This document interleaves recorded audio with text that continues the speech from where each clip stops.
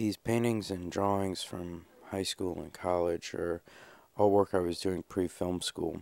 I was enrolled in illustration, but my real passion was film, and I would watch movies all the time and find literature about the movies I was watching and the filmmakers that were making them. It all just sort of floated around in my head so that when I started to make films, I had an idea of what could be done, what has been done, what is logical to follow. And there's several filmmakers which stand out as principal influences on my work. Stanley Kubrick being at the top of the list. I had seen most of his work by the time I was 10. As I grew to study cinema, his cinematography and his language and philosophy really was etched in my head. The films of Roman Polanski, particularly his student work, he gave me a real idea of where I should be in my stage of development. His use of small sets and small casts really gave me something to shoot for that I could achieve. I had taken from Hitchcock a lot of his designing and structure and pre-production so that the films that would be edited were already preconceived and pre-planned.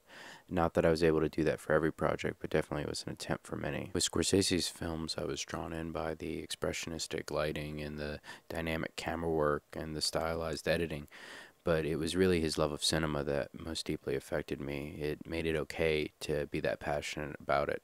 With Robert Altman's films, I was able to see how someone could put a lot of faith in the actor and let them bring things to a character that you don't plan and that you don't tell them to do, that they show you and you just capture with your camera. The thing I find most fascinating about Akira Kurosawa's films is the impact that it's had on a generation of filmmakers worldwide. It really shows that cinema isn't defined by any one regional cultural dialect, but that it's universal and it is its own language.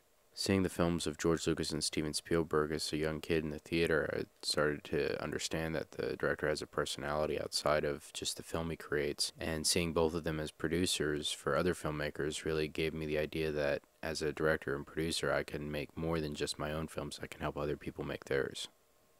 One of the things I used to do with my father when he had time off from the hospital was watch movies, and one thing I remember very vividly was seeing Godfather 1 and 2 cut chronologically for TV. It set up a tradition of watching the Godfather films and other films by Pacino and De Niro as sort of family activities. When I got to college, I was able to explore the darker side of cinema and look at the surreal and subversive films of David Lynch and David Cronenberg. I really admired David Lynch's use of sound and texture and thought that David Cronenberg's philosophy and special effects were very unique, very bizarre. When I was in high school, the film criticism of Roger Ebert was definitely a guide as to what movies I should see. It also gave me a knowledge and a vocabulary on how to speak about film.